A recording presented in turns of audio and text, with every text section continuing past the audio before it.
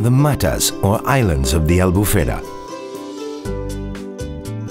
The term matas, or thickets, is locally used to refer to the islands and shores of the Albufera Lake, which are densely covered with wetland plants. Of the lake's 2,100 hectares, more than 200 are covered with matas. The deterioration of the water quality in the Albufera led to the disappearance of all the water plants that grew on the lake.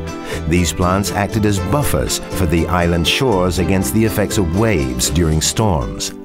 Now, with no vegetation to protect them against the force of the waves pushed by the wind, the matas are exposed to the water, which undermines them, uproots them, and breaks them apart. In recent decades, the area of the matas on the lake has dropped by 20%.